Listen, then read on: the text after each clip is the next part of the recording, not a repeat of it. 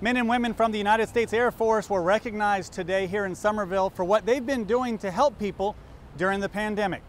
A few months ago, when I PCS'd here with my wife from Anchorage, Alaska, we arrived in the Charleston, Summerville community and received a nice warm welcome from the members of the community. They helped us get acclimated.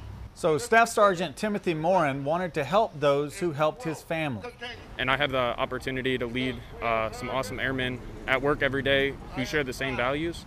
So we were able to come together and find an organization, and it happened to be the Community Resource Center. Men and women of the 437th Air Mobility Squadron really helped, delivering more than 70,000 boxes of groceries as well as school supplies to more than 2,500 students.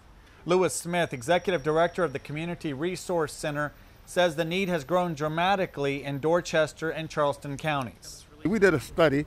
Last year we were averaging 150, 200 people a week.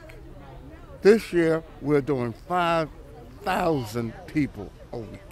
Staff Sergeant Morin says they just returned a favor. To assist the community that helped us so much when we got here and that continues to help the Air Force on a daily basis. We have so much so-called turmoil in our country, but I want people to know, basically, our country is still alive and still very much aware.